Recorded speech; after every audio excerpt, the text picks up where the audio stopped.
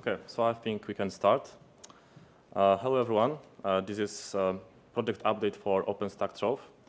My name is Bartosz Żurkowski. I am Cloud and Big Data Engineer at Samsung R&D Institute Poland. I'm also a core contributor in Trove. I'm very glad to invite you to this session, and I'm happy to see so many of you wanting to know about the project and maybe wanting to help. This is the outline. Firstly, I will say a few words about Trove mission, about its core features. Then I will show you deployment stats, how Trove is deployed in production. Then I will highlight Rocky release. I will discuss Stein goals. And finally, I will give you information about current community state. Trove is database as a service for OpenStack. It provides you full database lifecycle management, including provisioning, configuration management, backups, scaling, resizing. And its main mission is to offload database administrators from the burden of administering databases. Because on a daily basis, we desire rapid access to new database instances to handle increasing data workloads. However, delivering fully functional, production-grade database instances to our developers and users is troublesome and requires accomplishing many steps, including provisioning virtual resources, installing database software, applying configuration, hardening, software upgrades, performing backups, scaling, replication, clustering. On top of all of these activities, there are also tasks that differentiate our products, that give us value. Tasks such as optimizing applications, tuning database performance, managing database schema. So Trove mission is to automate these activities and enable administrators to focus on this important task and engage the potential. Trove currently supports 11 database engines, relational and non-relational, in both single instance and cluster deployments. And it has the complexity of managing each of them behind unified interface. By unified interface, I understand that you have single command to create instance of MariaDB, Redis, or Cassandra. Single command to perform backups on all of these instances. Single command to apply configuration, and so on. And finally, Trove is built entirely on OpenStack. It fully utilizes OpenStack infrastructure ecosystem. It is a great synergy of services such as Nova, Cinder, Swift, Glance, and Neutron. Let me briefly introduce you to the core features provided by our project. Obviously, the most fundamental feature provided by Trove is provisioning database instances. Trove allows you to create database instances of almost any type available on the market.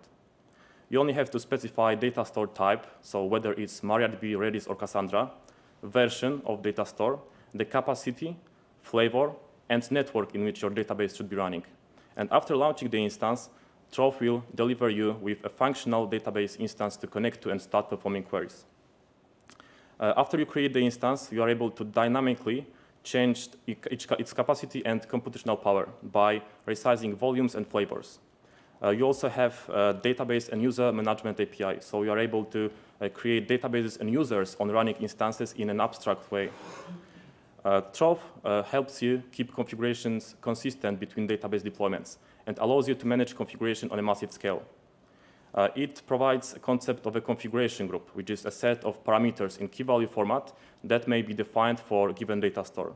After you create this configuration group, you are able to attach it to multiple database instances, update configuration on multiple database instances at once, as well as restore defaults afterwards.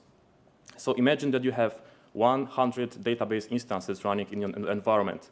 Trove allows you to update configuration on all of these instances at once in a single command.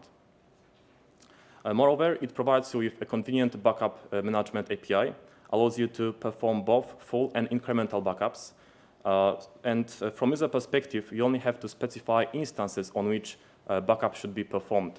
So you do not have to care about choosing appropriate backupping strategy, about running dedicated backupping tool, about compression, encryption, and storing the backup output in some external storage. Trove will handle this all for you. And it also allows you to define so-called scheduled backups. On a daily basis, we do not want to perform backups once or twice randomly. We want to perform backups in a periodical fashion, once a day, once an hour, once a week. And Trove allows you to do that. You only have to specify a cron job for backup to execute. And Trove, by integration with Mistral, we register a periodic cron job to trigger backup periodically. It also allows you to upgrade data store services running on your instances, both on single instances and cluster deployments. In case of clusters, it will conduct rolling upgrade and update only one cluster node at the moment. Besides single instance deployment, it also allows you to provision clusters. Some of you may know that provisioning clusters and managing their topologies is not a trivial task. It requires activities such as creating nodes, electing nodes with special roles, setting up gossip protocols, joining the cluster. Trove simplifies this procedure to the bare minimum. You only specify data store type, version, flavor, and capacity specification for each node, and you are delivered with functional cluster to connect to.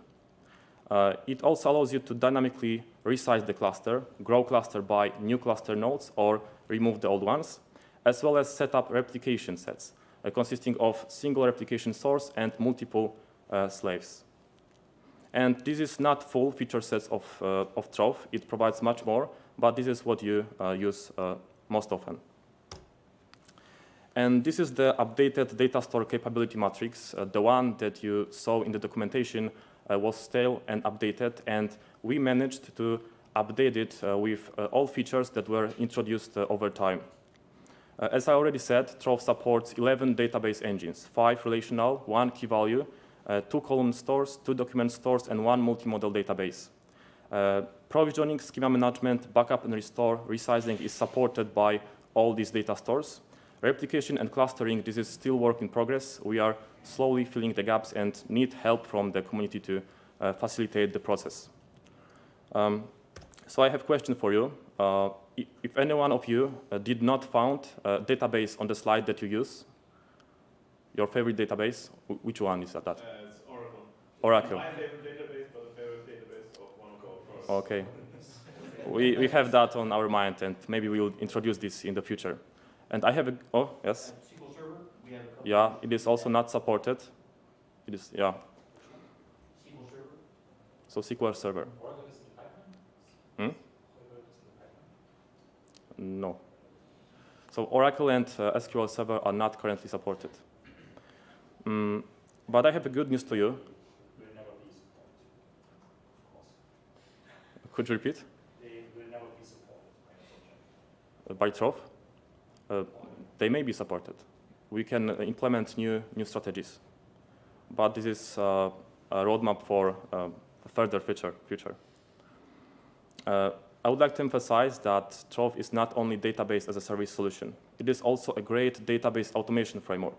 The abstractions that it introduces in its code and architecture make it very easy to implement strategies for new databases.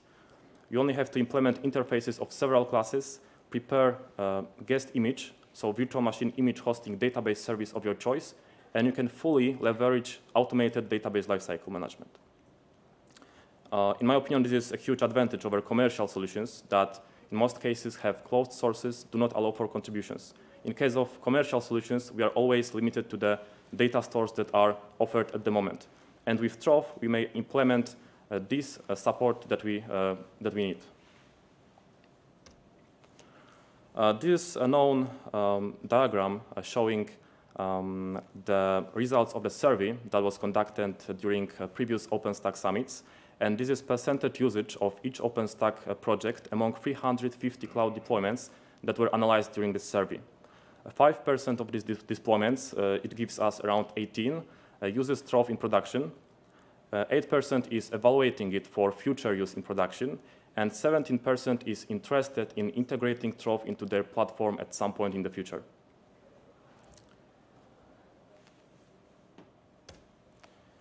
Moving on to highlighting Rocky release, it is a well-known fact that Trove community is in a bad shape, and this is mostly caused by major company contributors leaving the community. So during Rocky, we were focusing mostly on accomplishing OpenStack-wide goals. We managed to enable mutable configuration, so now Trove configuration may be updated in the runtime without restarting Trove services. Also, we removed use of mocks in favor of mocks-free for testing, because mocks is deprecated, it is not actively maintained, it doesn't have support for Python 3, and since Python 3 support is wide goal for OpenStack future, we decided to move all Trove projects to MOX 3, which supports Python 3. We also progressed with migrating our Trove client to centralized OpenStack client. We added support for commands in scope of clustering, replication, configuration, and executions. This is still work in progress, and the Etherpad that is linked below is showing current status of this migration, which commands are already migrated and which commands should be migrated soon. We also investigated Nova file injection deprecation. Nova deprecated personality files that are being used by Trove to inject guest config into virtual machines. So we prepared a spec which proposes using user data instead. This spec already passed our approval process, and we are going to implement it in the Stein release. We also enhanced our Tempest integration test suite. Well, the previous testing suite had many problems. In example, it has very poor test isolation. It requires prior creating resources such as users, roles, networks. And it also is very slow, hard to maintain. So our long-term goal is to replace all tests with Tempest scenarios. We already added Tempest job to Zulu CI pipeline, as well as we have several API tests that cover basic APIs. And these are stats for Rocky. 100 commits, 11,000 of lines of codes, 30 contributors, 47 reviewers, and core team consisting of 14 people. Currently, this is not enough to effectively maintain and develop the project, but we hope to change that in the future, as I will say in a few slides. Regarding Stein, similar to Rocky, the first focus is put on OpenStack wide goals. The first one is running under Python 3 by default. We already migrated most of the project to Python 3, and this is also described in Etherpad linked below. And we will support pre-upgrade checks. The pre-upgrade check framework is already merged into our mainline, and we will enhance the checks. We will also progress with migration to OpenStack client. We will implement the spec for adopting user data instead of Nova personality files. We will enhance Tempest integration framework for Trove by new testing environment and new testing scenarios, as well as we will improve documentation, because we identified that the main reason why users and operators are not going to use Trove is because they don't know how to. And the entry level for the project is very high. So, in example, people are trying to build guest images for Trove and they are failing, and they are not trying to overcome that.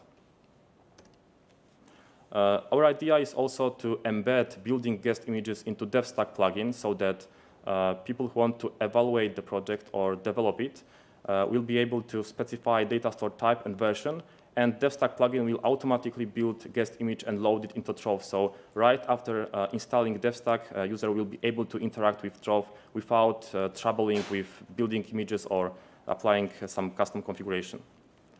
And finally, we want to introduce a new communication channel between control and data plane. This is for security reasons.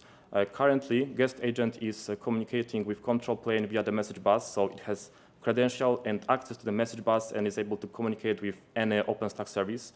And we want to prevent that by applying similar concept to Octavia. Communicate with control plane directly without interaction with the message broker. Now, moving on to community update. In the middle of Rocky release, Samsung R&D joined the community. They have more than 2 years of experience. They have many features implemented internally, and now they are pushing these changes to the upstream. We also introduced 3 new active contributors to the project. As well as we have new project technical lead, Dariusz Król, who unfortunately couldn't make it today. And finally, we have planned for revitalization, which is described in this linked pad. Firstly, and these are the first steps that we want to conduct. We want to evangelize about Trove. So during OpenStack Summit, we have 3 sessions about Trove: onboarding session, project update, and the main session about production use cases. We want to understand user requirements. We already had great discussions with people at Summit about what they need and what are their doubts about the project. We also will improve Trove documentation and simplify guest image building, since we identified this as the most common issues when entering the project. So I guess this is all from my side. We need help. If you want to contribute, if you want to join our journey, then we invite you to our weekly meetings and our IRC channel to contact us and discuss your ideas and issues. Any questions?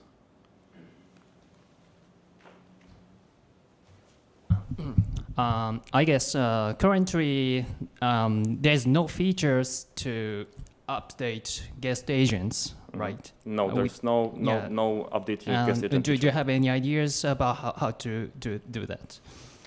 Not yet. This is not in our roadmap, and we do not have any specification, any blueprint for doing that. So, but I think it's very important to apply Trove to production, especially public cloud, I think. Yes, this is critical, because anytime a code update happens, then we have to shut down instances and provision them from scratch. Yeah, this is very important, and we may focus on that in the future. Thank you. Another questions? So, one question. It says that you are under vulnerability managed. Is that the case still, or is that old information? Managed what? Vulnerability management program by the security team. I wouldn't say that this is our story. We know certain aspects of security that are being not handled in Trove properly. The guest agent control plane communication is being a notable example here. But we are identifying more and more issues by discussing with users who are using Trove in production. And yes, this should be probably also our major focus in the future. I'm thinking about specifically one issue when it comes to the shared message bus.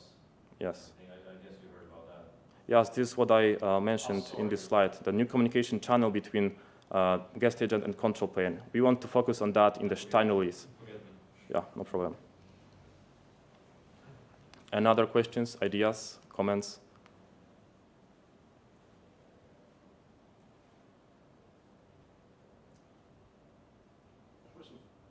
I'd like to see if you can emphasize more. How do we sign up? You've got a great room of people here that want to join, and you're going to lose many of them because it's not there isn't a list to subscribe to. There's the stack there, OpenStack. Okay, so Just what I would think we just want to get email addresses of everybody that's interested to, and then make it direct. yeah, so if anyone is interested in helping us pushing through forward on, or has any ideas or want to discuss some topics, then I would gladly invite you to approach me during the summit, in example, after this conference, and I can get your emails, I can give you my business card, and we may start to collaborate. We also have another session today about production-grade use cases with Trove, so you are invited. It is around 2 p.m. So I think we are out of time, so thank you very much.